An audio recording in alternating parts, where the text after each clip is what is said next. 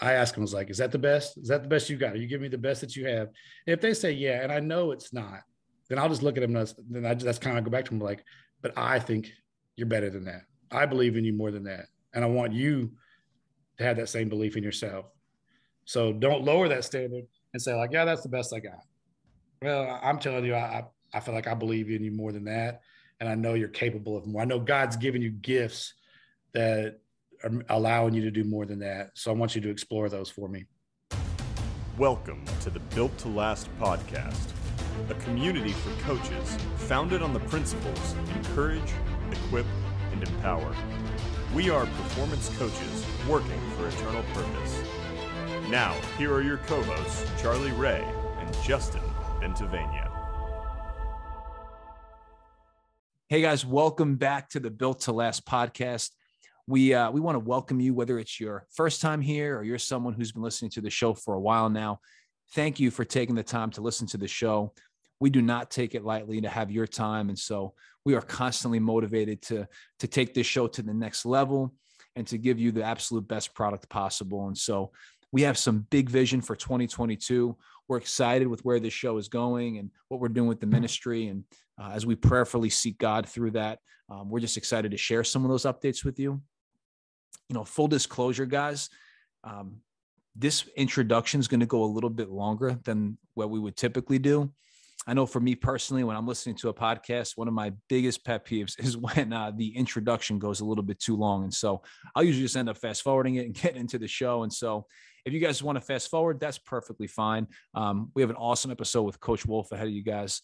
But if you are someone who's been listening to the show for a while or someone who knows us personally, maybe you'll be interested in these things. So we just want to take the time to share with you guys some vision that we have for 2022 and to walk through some transitions that we've made in our lives professionally that you guys might be interested in hearing about. And so just to start off with my co-host, Charlie Ray.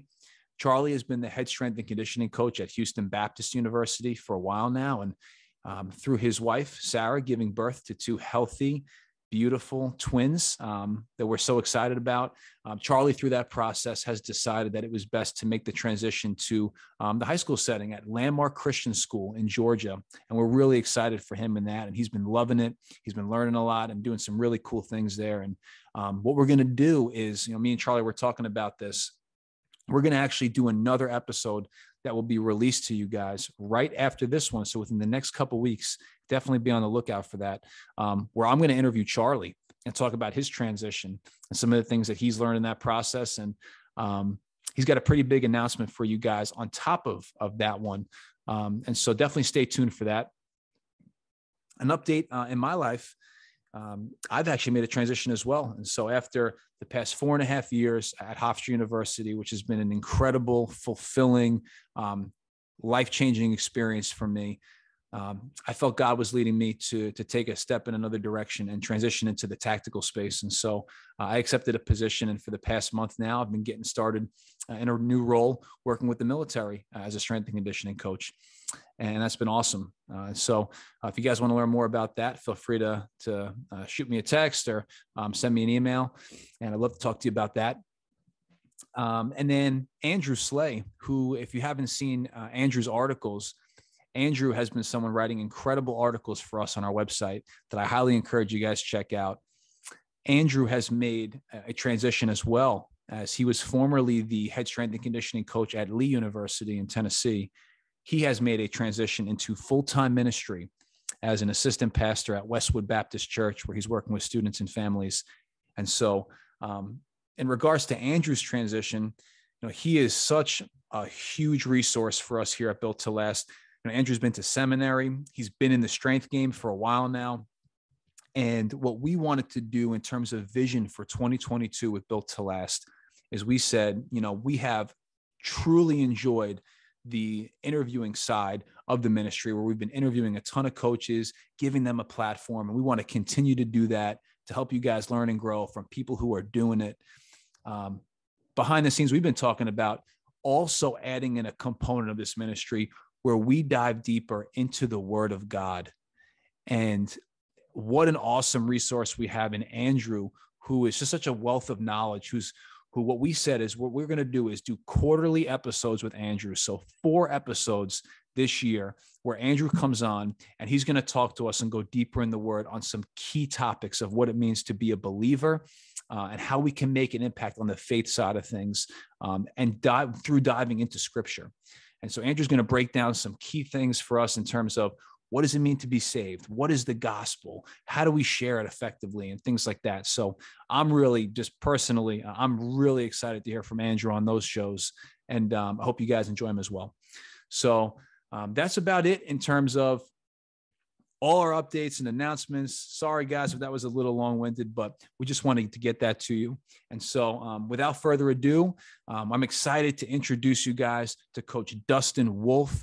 He is the head strength and conditioning coach at Wesleyan School in Peachtree Corners, Georgia. We think you guys are going to love this episode. So sit back, relax, and enjoy.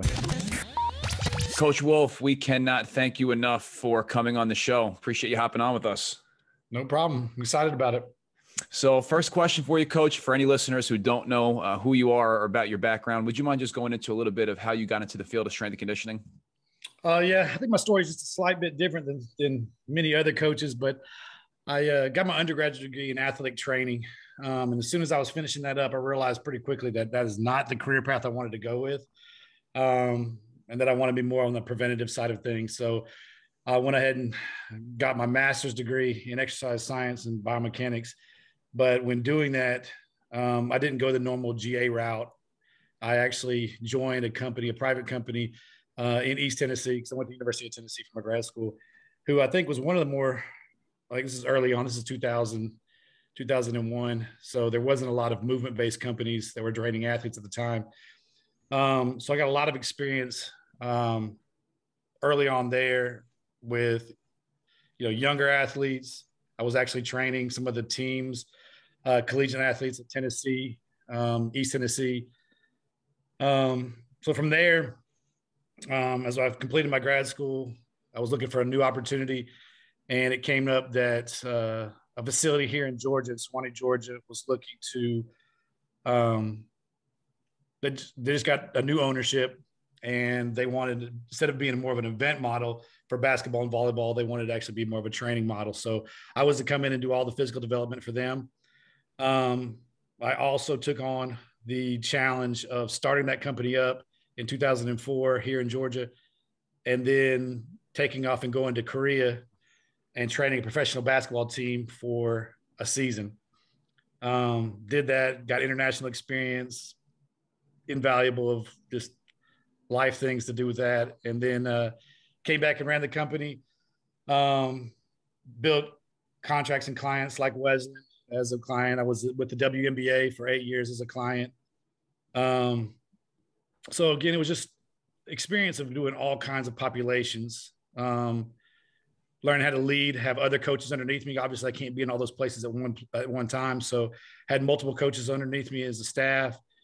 And then as life took its turns, and that's kind of where we'll get to some of my faith testimony of how I became full-time at Wesleyan and been full-time with them for the last 8 years now.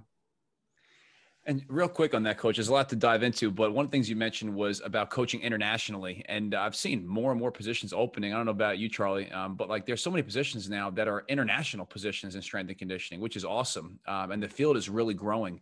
And for any coaches who are listening to the show who are maybe considering going abroad and doing something when coaching overseas, I know you mentioned some life lessons were learned there. Like, do you mind just, Coach, diving into that a little bit? I think it's got to be right for you as an individual. I mean, it takes a lot of courage to know that you're going to go, I went to Korea, did not speak Korean, didn't know a person that I was going to go over there at all. So, you got to have, some courage and some faith that you're going to go over there and be isolated, because isolation is challenging for a lot of people. So those are things that kind of test you to your core. Can you handle those kind of situations? And if it's not for you, trust me, it's not for everybody to go to those kinds of things, but you are going to experience things that are not normal.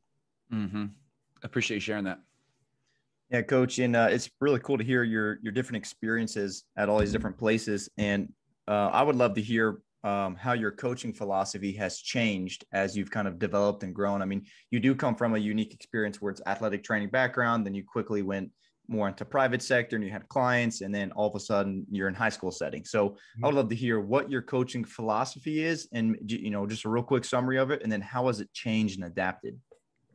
All right. So it does come initially from an athletic training standpoint of making sure that I'm doing everything that I possibly can to protect our athletes, to prepare them for the stresses that they're going to incur. Whether it be in the weight room, that I'm doing everything I can to make sure that they're doing the lifts correctly, they're at the load and expectation is appropriate for the individual. And then from there, once I've got that kind of established, then I'm going to try to get them to be stronger and progress them to be more explosive, more powerful. And then at the end, probably the most important thing overall is, I want them to enjoy the process. I want them to, the way a lot of coaches have taken this from one of my mentors, but it's the end is to thrive. And I want them to thrive in what they're doing, but I want them to enjoy it as well. How has it changed over the years? I think I've just been more intentional about it. As I've grown, as I've learned, I've found more strategies and ways to make sure that I'm meeting the athlete where they are, where they need to be, what I need to challenge them with. It's not a one fit all program. They're going to do it in a very similar fashion with a similar structure, but it may be very unique on each individual. And from a high school setting, that's going to be challenging because we're going to be in a setting where I can have 60 in the room with freshmen in there that are very novice, with seniors in there that are pretending to go, are challenging to go play at the next level. So you've got to do a lot of the legwork on the front end. You got to do a lot of the communication to make sure that you're getting that process to happen, or you're not doing your number one, you're not preparing them or protecting them. Yeah. That's really interesting though, that word thrive that I picked up from you. Could you say more about that specifically?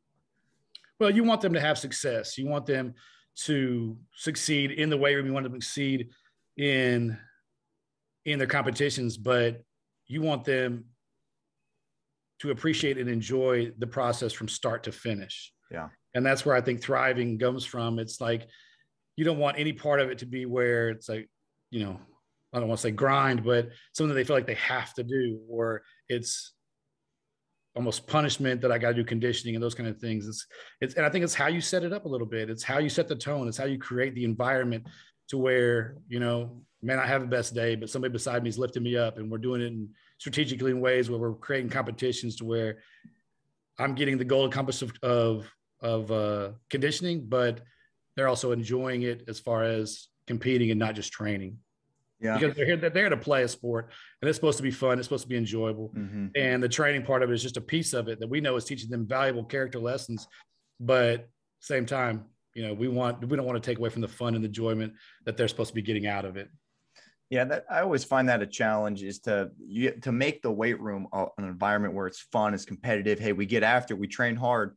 But when you can truly create that environment of a structure, but yet it's fun and it's dynamic, and you create that culture of buy-in, and it really does. I mean, think about the athletes. They don't come there to lift weights. They come there to play the sport, or they're trying to grow. I mean, even in high school, they're younger athletes. So they want to have fun. They're kids in a way. Everybody, athletes, think about sport. It was a leisure thing, and we've taken it throughout all these years and become so serious with it. And so I think that's a huge thing I'm hearing you say is create the environment for them to thrive, not only with it being fun and competitive, but also thriving with the character development that you're kind of talking about. Yeah, big time. Yeah, you're definitely, challenging them with ways to, and it's got to be intentional, but you're trying to create strong core values in them through that. And it's not just fun and games. It's not recess. We've got a plan and a purpose to support each other in what we're doing. If I'm not training hard, am I actually truly supporting my teammate beside me? Yeah. Or am I doing them a disservice and actually not, helping them out or lifting them up? So, I kind of constantly push that in their head a little bit, and hopefully some of that sinks in that, it's not, we'll talk about this maybe later on, but it's not always about me. It's definitely about the guy beside me much more. Mm-hmm. You know, one of the things that we usually cover towards the end of the show are the lessons learned and just the bigger takeaways. But Coach, I know that for you, you've had such a diverse career across so many different platforms with so many different people. Just lessons learned. I'm sure there's just so many of them, and I do want to make sure that we can get to all of them. Just real quick, would you mind just sharing some of the biggest lessons that you've learned? Like at each step of your journey? I know you spoke earlier on going overseas, and you spoke about being with the WNBA, and I'm sure there's so many lessons from different places. Would you mind just covering like some of like the major ones so we don't miss any? Well, honestly, I think it comes down to one really big one. And, you know, for me, I guess, it goes back to your own human nature is I'm a people pleaser by nature. I want to do my very best to help and support. But not everybody thinks that way. And the fact of what I'm, I guess, trying to get at is saying that I didn't put enough priority on building relationships with the individuals. I looked at it more like transactional. If I say something to do it because I'm telling you because I know it's going to be the best for you, but I just expect you to do it. And, and I know you guys have all heard this, but they don't care how much you know until they know how much you care. And I didn't put enough emphasis maybe on that of, building a relationship first. And that's hard sometimes. We know the environment you can't just go and individually have all these conversations, these heart to hearts, but, making that intentional. And then when you have that, then you can really kind of push them or have conversations that are going to be meaningful. And it doesn't matter what level it is, yeah, in Korea, that's going to be really challenging, but I think they could tell my intent and purpose and passion was how I came with energy, the plan, the action. It was through my actions. And that's all I could have. I had to show everything that I wanted to build a relationship with him. And I honestly thought I built a pretty good one in the short time that I had with guys that I really couldn't communicate with, but I did it in a completely nonverbal way. So, I mean, to me, no matter what level, no matter what environment, if that's number one, that that you got to try to be relational. And therefore then you ultimately can be like transformational and not just transactional. And that's, I mean, the whole concept of built to last, right? Building our athletes, building our families, building people around us to last for eternity. And this profession, I'm blown away time and time again of how many awesome coaches we have in the field who are really trying to do that. And I remember when we first started this show, me and Charlie were saying like, are we going to be able to find enough people to be on it? Like how many believers are in the field? And now we have, like at this point, we have like 4 shows in the queue. We haven't even released yet. We have so many people on a list we want to get to. And people like yourself, Coach Wolf, it's just so encouraging to hear how many strength coaches are out there that care almost sometimes more about the relationship side of things actually than the X's and O's of programming and all these different things. And so of all the things you could have mentioned, it's pretty cool to hear you say something like that. So, yeah, I mean, that's what it's all about. If you're doing it for the right purpose, you can have all the information in the world and it's not going to really help them out. But if you're doing it for the right reasons, you're doing it there to lift them up, to make them better. And honestly, you're trying to make them, like I said, what percent is actually going to do sport for their career in life? You're hopefully building them up to make them, better husbands, better wives, better, hopefully at the time right now, better sons and daughters, because they have a different voice speaking truth into them. I tell them all the time, I was like, I'm here to help you make you a better employee or an employer, and then those are the things that I want you to take from here, not what you bench today. And you can look back at that as the greatest accomplishment that you've had in life. Yeah. That's so funny, Justin, that you were mentioning that. I was thinking the same thing with built to last. Like it's the idea of building lasting relationships. It's building lasting influence on our athletes so that they can then turn around and influence others when they're fathers and mothers and things like that one day and workers and ultimately building that lasting relationship with Christ. And so that's my next question for you, Coach Wolf, is tell us a little bit about your faith story and then how you kind of use this platform of strength and conditioning as an opportunity for ministry. Okay. So early on when I was younger, my family went to church and then it kind of faded away. So I knew who Christ was. I knew that he had died for me. But we didn't have that relationship. And I know a specific moment in time because my identity was as an athlete, and that's how what I identified. Well, it wasn't a Christian. I was identified as an athlete. Yeah. And I know God, through injury, took that away from me to draw me closer to Him. And wow. So when I tore my ACL my senior year in high school, I didn't get to play anymore in sports with all the guys that I'd played with forever. But and then playing in college was also going to be in question. But I also, instead of being, sad and remorseful that I was like, oh, this is taken away from me, I honestly was grateful. And one of the coaches actually today just sent me this verse, this 1 Thessalonians 5:18, give thanks in all circumstances, for this is God's will for you in Christ Jesus. And that's exactly what I took from that. It was like He took that away from me to draw me closer to Him. Yeah. And He guided my path a step closer to what He wanted me to do in turn. And that was, to kind of get into the field of athletic training and to get in the field of strength conditioning, and to have more opportunities. So that was just one pivotal moment where I knew that if I followed Him and I put my trust and faith in Him, that He was going to always guide my path closer to Him. And so He's done that in multiple phases. In my professional career, when I made the decision to break away from the private company and go to Wesleyan full time, that was an extremely difficult choice for me because innately I have a high sense of loyalty. I always feel like if I ever have to say I can't do something for somebody, that tears me up. Like I'm always like, I'll stay. I got this, like whether it be friendships, my marriage, we're going to be there. So when I said I had to step away from that company, that was a really hard decision because I know my boss had visions of me taking over and running that for her. And that's her lasting legacy at the time. But what I have faith in is that he knew that in that career, he wasn't an everyday presence. He wasn't something that our main focus. And at Wesleyan, that's our main focus, that we're Christ-centered first and foremost. And it's something that we talk about openly. We're surrounded by it, and that's your community. And so I knew that decision, where as hard as it was for me, that was me getting in the way. And when I released that and let Him guide my path and said, all right, and I prayed on it hard, and I knew in my heart, that's where He wanted me to be. Once I made that decision, it was clear and evident that that's where it needed to go. I needed to be guided by Him and go to Wesleyan, to where He was more of an everyday presence, primarily because that's when we're about to start our family.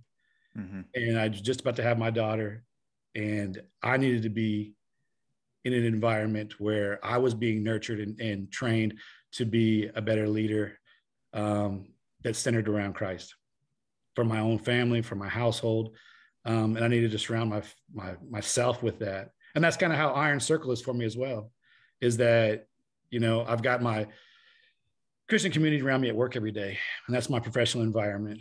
But I also choose to be in that small group with these other strength coaches that walk a similar path with me professionally, but we kind of do life together as well. And Coach, for those who aren't aware of Iron Circle, can you talk about that a little bit and just like what you're involved in and just what that's been like?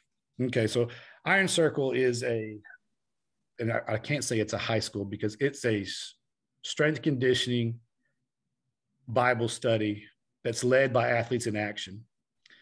We meet twice a week. We've got an AM session, and we do it on Zoom, I think, because it's coaches all across the country.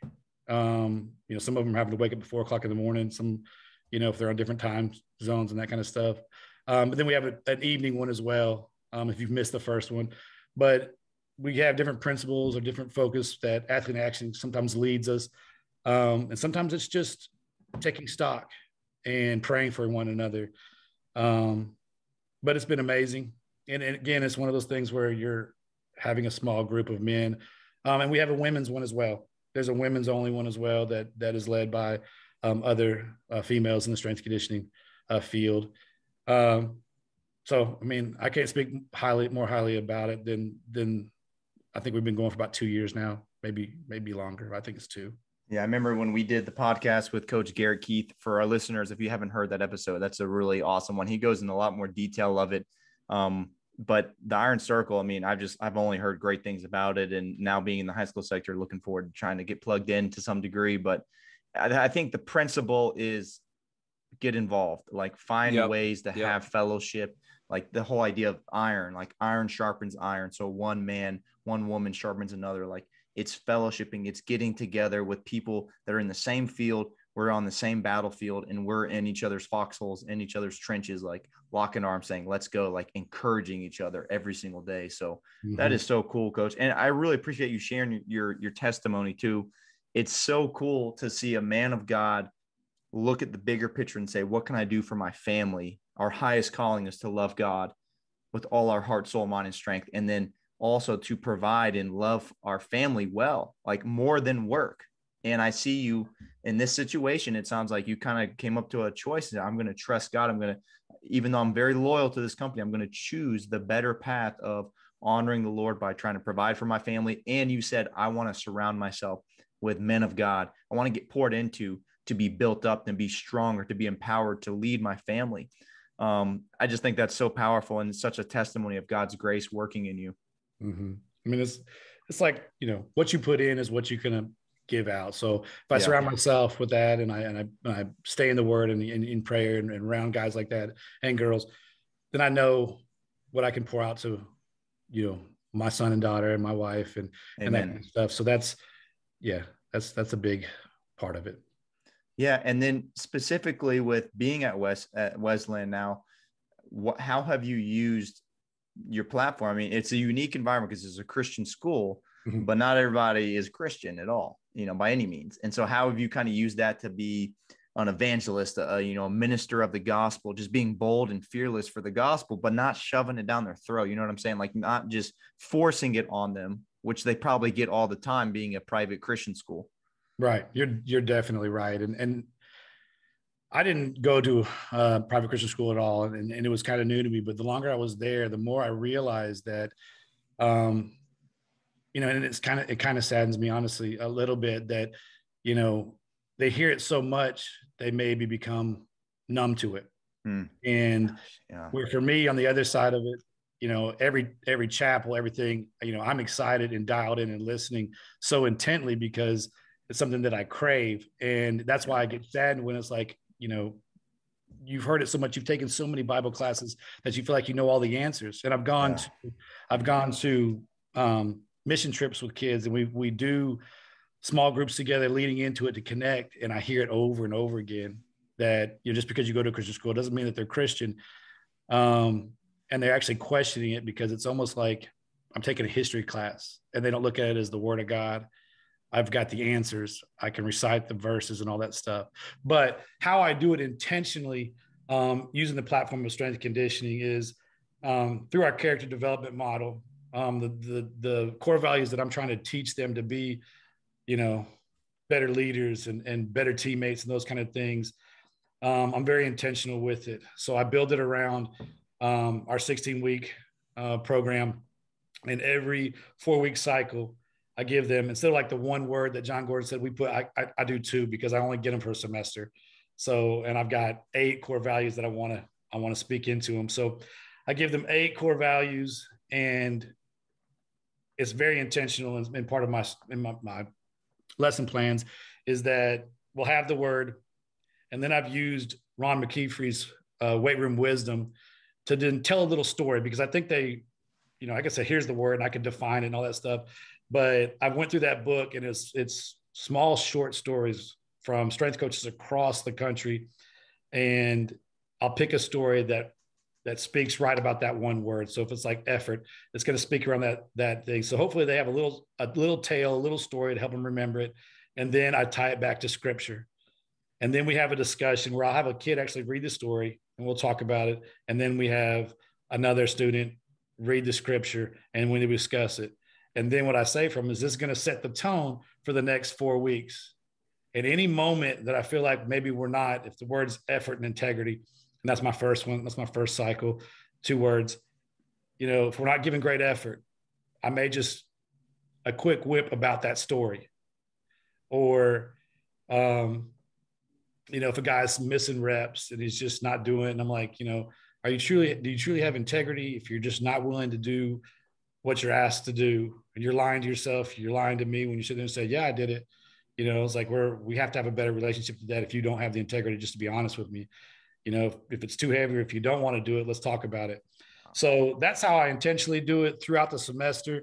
Other ways of how we do it is opportunities that I know that may be challenging for my family, going on freshman retreats where I'm going to go spend 2 or 3 nights in a bunk with 13 other freshman boys.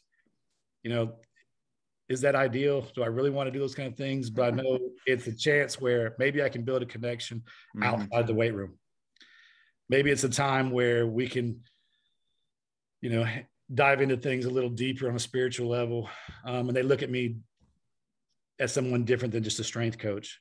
I do find that the weight room and being the strength coach provides a very unique environment that I think that no one else, I think, on campus kind of really has, in that, we get in there, we're working out, and I hear about everything.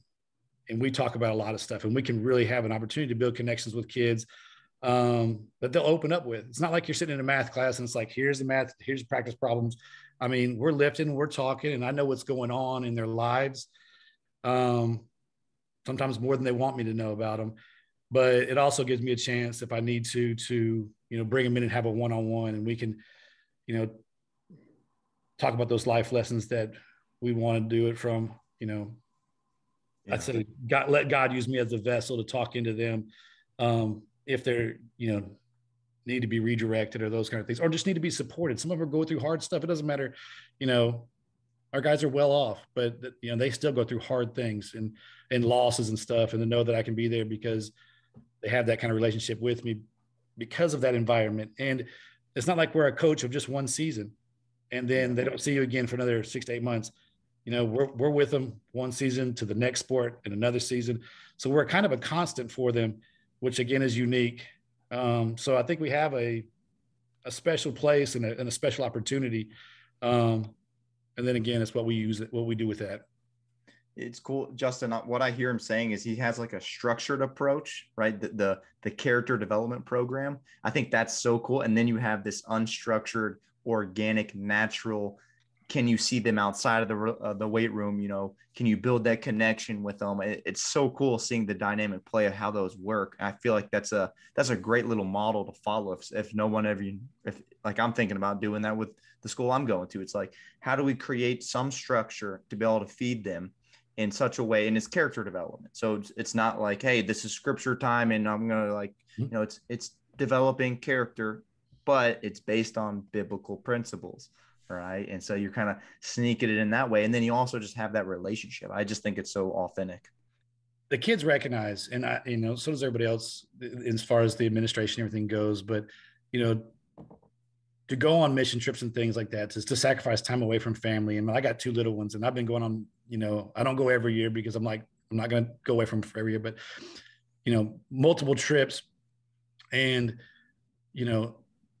those kids see me be the same coach, the same work effort. If I'm scraping paint off of a elementary school in,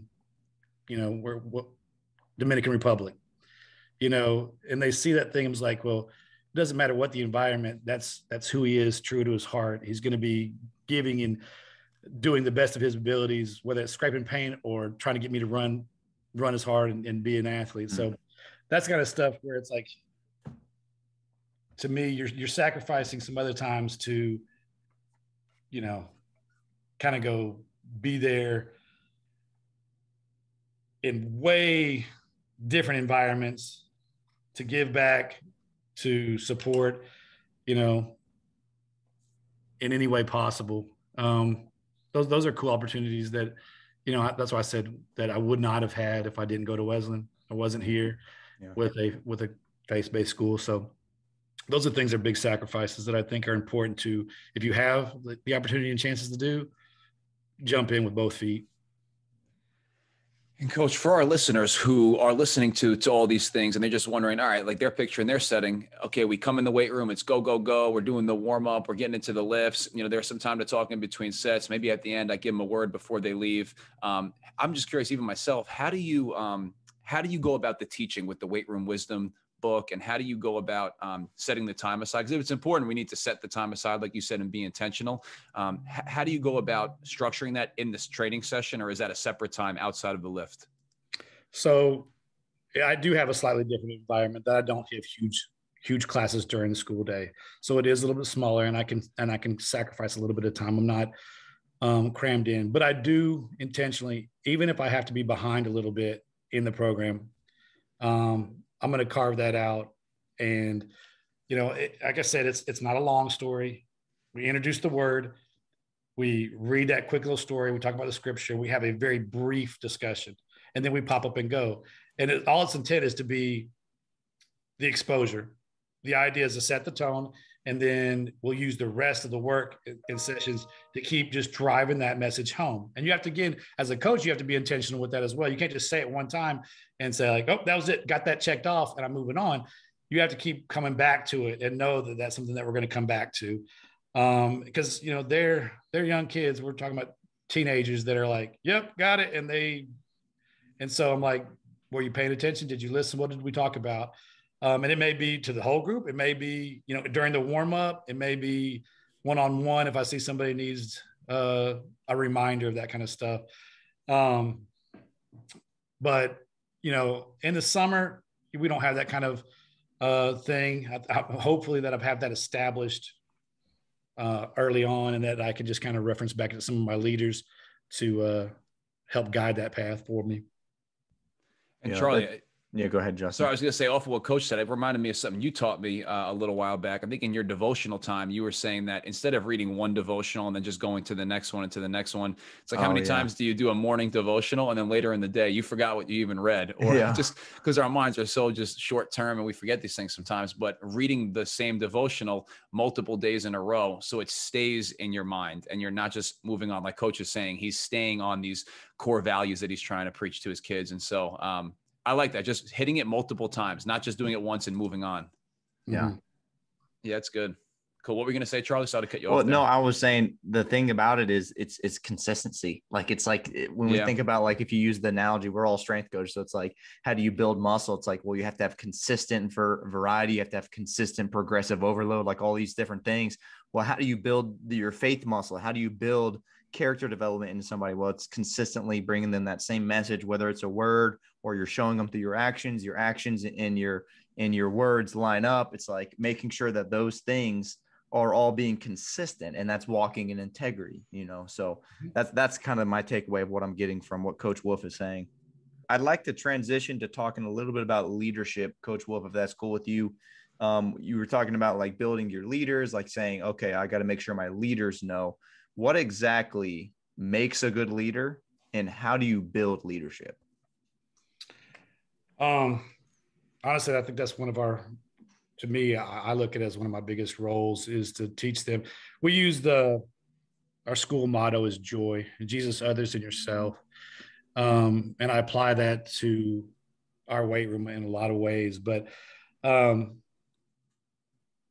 be a good leader, you know, we talked about consistency. They've got to first bring it with their energy and their effort, but they got to be consistent with it. You can't do it one day and then the next day you're the goofball and that kind of stuff. So I kind of basically go through our core values and talk about how I'm trying to speak into them being leaders through those. So our first one is that effort, that they've got to do it. And you don't have to be the best athlete. You just got to bring your best for that day. And then you have to have the integrity to hold yourself to that. Even when no one's looking. And we talked to them about being consistent with it. You know, you can't say it in words and then not follow it in action. Mm-hmm. And I know we've got guys, I see them all the time. And I was even discussing it with another coach earlier that, you know, some of your guys that are people pleasers, they may not be the most vocal. They just want to do it the right way. And then some of the guys who maybe are a little bit more vocal aren't always your best physical leaders. But you want to talk to them about being consistent with it. And we've got to be consistent if we're going to lead them as well. And then to be humble, to know that, I can let somebody else lead me as well, that I can listen and follow. I can be just as good of a follower as I am a leader, and it's not always my way. So I want, even if it's a sophomore telling a senior to do something, he's got to humble himself and say, he's right. And I don't need to give him a look and tell him, don't talk to me that way, So, those are some other words. And then we talk about resiliency and toughness. And even if I'm not having my best day, I got stuff going on. Can I push through and still give my best, or still ask the most out of the guy beside me as well, even if I'm struggling individually? We talk about gratitude and that they are grateful for every opportunity because we can't get them back. Mm-hmm. They can't take that day off and ever all of a sudden get those reps back. So be grateful for it. Get the most out of it. I talk to them about all the time. Like, hey, we only have 6 weeks this summer. You only have 60 minutes right now. You got to go get the most of it. Be grateful for this opportunity because you can't get it back, and make the most of it. We talk about what it means to be a good friend. And that's like what it means to be a good spotter, what it means to encourage him and not just walk off, or, try to coach him up to make him better, to do the best that I can be so that I can support him, in other ways, what it means to be a good teammate. So all those of our core values, we talk regularly, and what those mean to be a leader is that they hold themselves accountable to those kind of things. And they have the courage to speak up, to say it, to do it, to not let somebody else wait for somebody else to do it. I said, there's only one of me. There's 65 of you guys.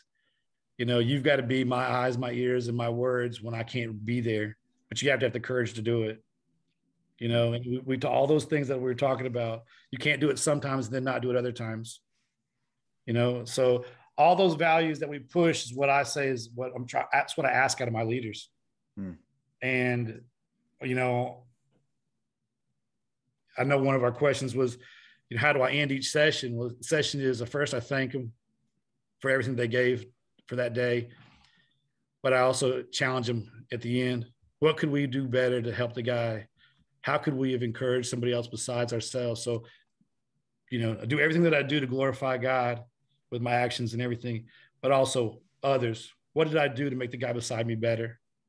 And I ask them that almost in different ways, whether it's something very specific that I noticed that we didn't do well, or something just overall that they need to ask themselves. So that's just a constant message coming from me. And that's why I say it's consistent. They know what they're going to get from me on a daily basis. They know if they don't tie their shoes, I may blow a gasket.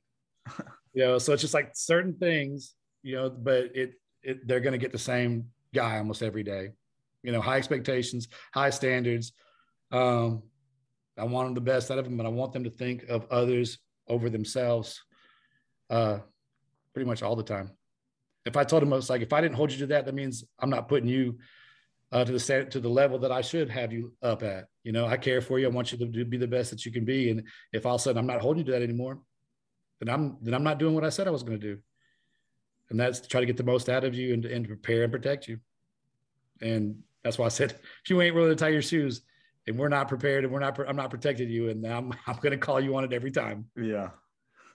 And just that theme of calling them out, right? Just that theme of holding them accountable to raise them up to be the best they can be. That's something that all leaders are going to have to do at some point or another. And, one thing that we talk even to our interns about a lot, and just coaches who, we want to influence a little bit, they're going to have to be ready to have difficult conversations. As a strength coach, it's unavoidable to go throughout your career and not have to address these things. And so, I know, Coach, whenever you speak to your athletes about that, I know they would know it's coming from a place of love and that you care about them and want what's best for them. We can hear that in everything you're saying. And so what advice would you have for coaches on how to address those tough conversations, to communicate these messages in a way that is not demeaning and not going to belittle the athlete, but in a way that communicates, I want what's best for you?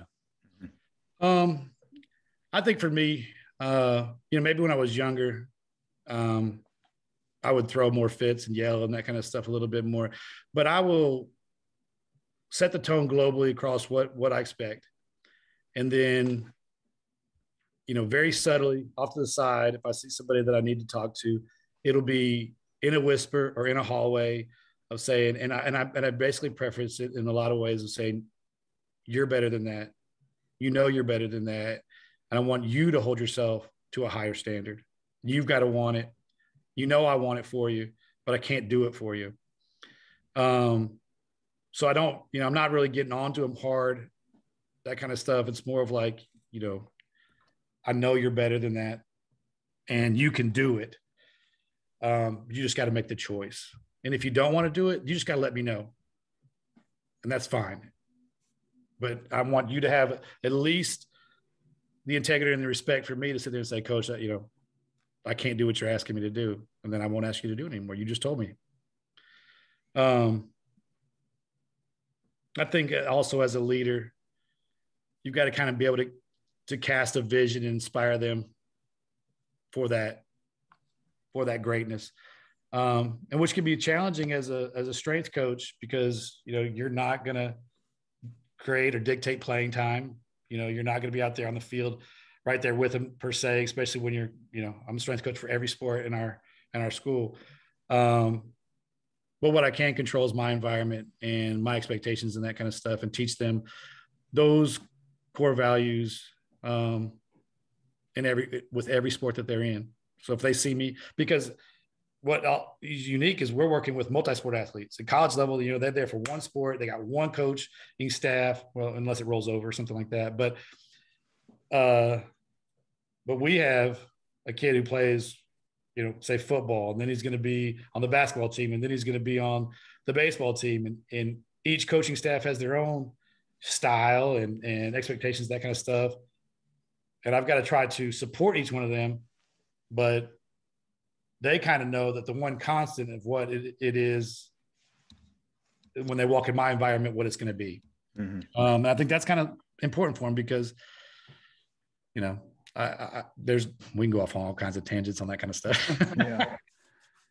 No, that's great. I mean, everything you're saying is tying into the leadership, ties back into those core values that you spent a good amount of this episode on, which is talking about those core values and teaching them. The thing that I'm hearing you're saying is number one, be extremely clear with you. This is the expectation, and they know that. And if things aren't clear, like it goes back to, well, that's my fault. I'm not making it clear. And then it's saying, I liked how you said, it's have enough integrity and respect for yourself and for those around you to say, am I giving my best? Like, I love how you're not demeaning them. You're not yelling and screaming at them and calling them out in front of everybody, and there might be a time and a place for that. But what you're saying is you're taking them and you're calling them to a higher level, a higher standard to hold themselves accountable. And you're teaching them the skill of empowerment and trying to teach them to take responsibility, which they will have to do when they go to college. And college age athletes have to do that when they go to the real world.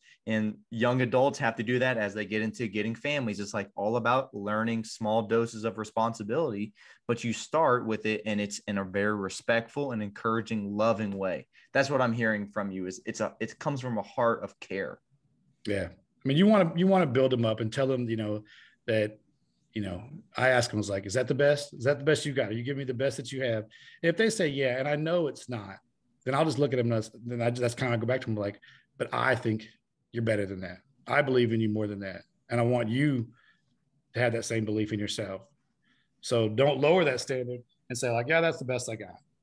Well, I'm telling you, I feel like I believe in you more than that. And I know you're capable of more. I know God's given you gifts that are allowing you to do more than that. So I want you to explore those for me. And that's just kind of how I approach it. Most of the time I give a look across the room, and the older ones are automatically staring around like, who's he looking at? What's he looking at? And let me go over there really quick and help correct it. And that's a good thing, because that's what I want my upperclassmen and stuff to do, is that it only takes a look for me in a direction, and they're wanting to go identify where that standard's dropped off. And that's what I keep telling them. I was like, you guys got to hold it. You're not doing it for me. You're not doing it for those other coaches. We're never going to be on the field with you. We're never going to be on the court with you. So you got to hold each other to it, because I tell them all the time, also from a verbal standpoint, is if you're not willing to say it in this environment, if you're not willing to, hold them accountable, or you're not willing to push them or instruct them, and then all of a sudden in the game, you go off and, want to inspire them, they've never heard that voice from you before, and it's never going to resonate with them. But if they've heard that voice a bunch and they know to respond to you in the right way, in the critical situations in the game, when you speak out, they will respond in the way you want. But they've got to hear it on a regular basis. And that's what I try to get my guys to learn. And it takes a couple of years. Yeah. They've got to kind of almost be empowered to do it. That's why, like, even this year, I'm learning steps where if you want them to be leaders, you got to put them in positions to lead. Amen. Yeah. And then you got to put them in positions on a consistent basis, on a regular basis. And it could be something like, for us right now, it's leading the warm-up. I don't lead the warm-up anymore. I call out an individual and say, on so-and-so. I blow the whistle. They lead the whole thing. And I tell them, I was like, you got to do it with the right tone to set it, and it's got to be executed in a certain way. And then I like somebody else, you're going to lead the mobility sequence. Boom, you got to do it. And they, early on, they were a little resistant to it because they're not used to having to call out everything and learn exactly every detail in which I want it. They know how to follow it, but they don't know how to lead it. Mm-hmm. And so I'm trying to find intentional ways of giving them the opportunity to lead and let their teammates hear their voice and not just my voice. Mm-hmm. And that's something that I'm trying to find other ways to where I can have them do it and not be a distraction. They're not going to be perfect at first. And that's with anything that I do to them. And I've got to be patient because, what can I do immediately? I can go take over again. Yeah. Be me leading, and they can be perfect. But I've got to step back a little bit and say, all right, if I let them do it, there may be a few mistakes, or we just start over. And are we killing a little bit of our workout time? Yeah. And that's okay. Yeah. But I know my end all goal is that I'm empowering them to have a voice and to practice it. It's repetition. Yeah. Some are better than others, but I don't, I can keep going back to the ones that are good at it, but I don't. And when the ones struggle, if they struggle really bad, but then I'll come over to them and be like, I'm going to give you another opportunity tomorrow. If you need to practice with it, let's go practice. But I expect you to lead, and I expect it to be done at the intensity to set the tone for us to start a session. Yeah. And so we've been working that this summer, and I even do it with the girls now too. Yeah. I started doing it with the girls. I'm like, give me a senior in the cheerleading squad. You got to do it. And they're kind of looking at me like, what? But they're stepping up, and I'm giving them the opportunity, and they're stepping up to it. Some days it's better than others, but honestly, to me, it's been a very good thing. And that's why I've tried to encourage some of our other coaches is like, if we want them to lead, we've got to be intentional about finding opportunity for them in the sport, in my environment, constantly. And maybe even in the classroom in different ways. I've got to find ways of, having a kid, I may say, next cycle, we're going to be talking about, consistency and humility. I want you to find scripture and I want you to lead it, versus me just give it to them and let them read it. But just right now, I'm thinking off the top of my head of being intentional, finding ways for them to be more involved and not spoken to, but let them, find their voice a little bit as well. Mm-hmm. What I hear is small doses of responsibility. And I love that, because one of the most frustrating things is when the sport coach, you're having all these conversations that are like, oh, we just need more leaders. We need leaders this, leaders that. And it's like, well, are you putting them in positions to lead, and not only lead, but fail, and then let them learn and let them refine their leadership and let them learn how to do it better. And by doing that, you're giving them opportunities to take responsibility and giving them specific feedback. Like, it's one thing to let them lead. It's something else to watch them, give them feedback, and then let them do it again later. And they've improved their leadership. So I just think that's a very powerful way to do it. Well, Coach, we usually finish the episodes with going our 3 fast finishers, and we call them our fast finishers. So I'm going to go ahead and go right into this. It's your favorite book, favorite Bible verse or story, and then how do you define success? So that first one, once again, is what's your favorite book? One of the ones I like, and we have to host a book, or summer reading, we have to sponsor a book, is Dustin Wolf, Wesleyan School. And it's a And one I liked was Lead for God's Sake by Todd Godwin or Godwer. I Just love that because, book. just simply because it's like a story where you're actually just following it and you're like getting in with the characters.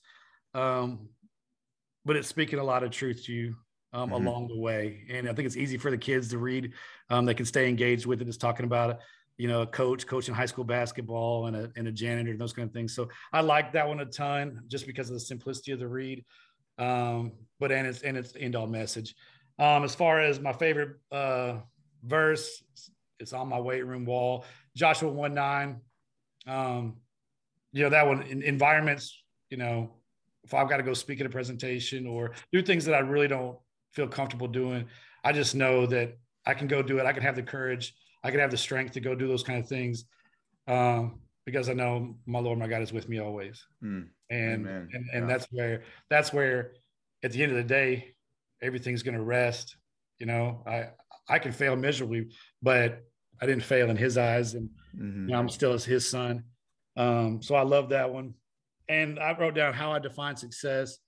Honestly, it's when I have student athletes come back and want to see me years after they've graduated, because then I know that I have built that relationship, that they want to come back and seek time with me, just to stay back connected. To me, that's success.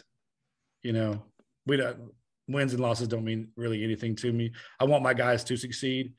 But I find that we can find success and sometimes our losses as well. Did we learn from it? But I know I built a relationship with a kid that we're staying connected years past.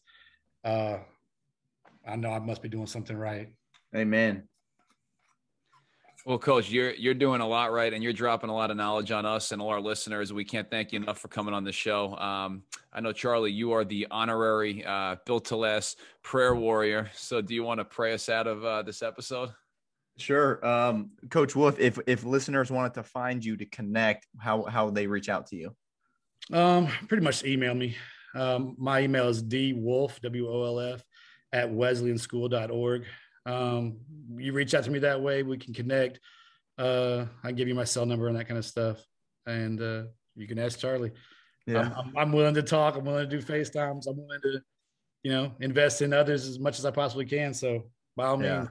No, I appreciate that. And for the listeners, he's sincere about that. I reached out to him, email. Next thing you know, we had multiple phone calls and gotten to build a relationship. And I'm going to go hang out with him tomorrow, do a little site visit. So it'd be great. Well, cool. Is there anything in particular I can pray for you? You said on the form, simply a sense of peace and just being grateful. Is there anything else that you need prayer for besides being grateful and a sense of peace? No, I mean, that's right now. I mean, I can go into people that I would want you to pray for, but right now, just for me, peace in that I'm doing his work each and every day to the best of my abilities, whether it's right, wrong, or indifferent. I'm doing my best to do his work and be grateful for the opportunity I have to do it. It's a special thing that I should be grateful for. Amen. Let me close this in prayer. Lord, we thank you so much for Coach Wolf and allowing him to be able to be on the podcast. We thank you for this ministry, this podcast, Built to Last. God, I pray that it would bless many listeners, that they would just be encouraged in their faith. Lord, I pray that they would be equipped to go out and share the gospel, and that they would be, Lord, just empowered to want to make disciples. God, I pray specifically for Coach Wolf that you would continue to grant him peace that surpasses all understanding. Guard him from the lies of the evil one. I pray that you would protect him and put your guardian angels around him. Help him to be renewed every day in his mind by the transformation of your word, God, in his heart. And I pray also for an attitude of gratitude, God, that you would allow him to be grateful for the opportunities, your grace that you've given him, Lord, to bring him to Wesleyan and to give him this opportunity. I pray also, Lord, that you would allow him to work hard for your glory and your kingdom by your spirit, by your power in his job, God. And he will be a great husband, a great father to his 2 daughters. And I pray, Lord, that he would just be a blessing to all those that he comes in contact with, God. We thank you for this episode, and we just give this to you in Jesus' name. Amen. Amen. I got a son. Oh, and a son. Lord, you know. One girl, one boy. I was like, Lord, you know. I was like, I know God knows that Griffin's a boy. He but... knows. Okay. I For had some to reason, I correct thought you said 2 children. I thought you said 2 daughters. Okay. I was like, Lord, my dude a daughter and a son, Lord. Amen. He knows. He knows. Thank you for listening to the Built to Last podcast, where we encourage, equip, and empower coaches to live out their core values where they live, work, and wherever they build relationships. Have a blessed day, striving to build lasting impact.